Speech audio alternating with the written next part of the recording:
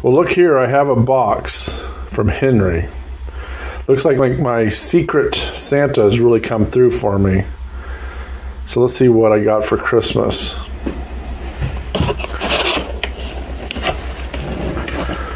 Wow. I got myself a 4570 with a brass receiver. So I'm unboxing it right now. Comes with a, obviously inspect it, make sure there's nothing in it kind of thing, and pull the trigger kind of thing. Of course you can load the 4570 directly in here, and it also has a side loading gate. Let's check it out.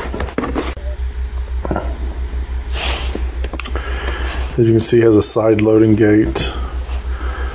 Look at the nice patterns and checkering, just a beautiful art. I can't wait to get this out. It has iron sights with it.